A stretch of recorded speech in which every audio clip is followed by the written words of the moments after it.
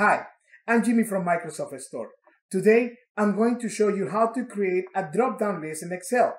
To get started, first figure it out where you want your drop-down to be and the options that you like to appear in your drop-down list.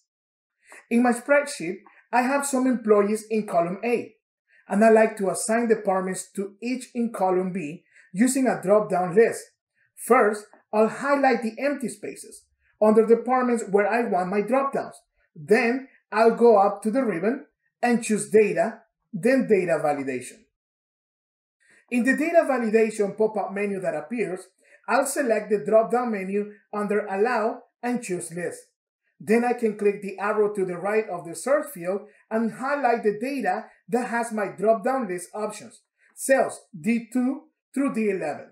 I'll hit Enter on my keyboard, then OK to finish up.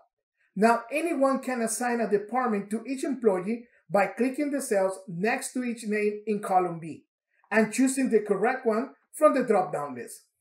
In this video, you just learned how to create a drop-down list in Excel, and I hope you enjoy it. Thanks for watching.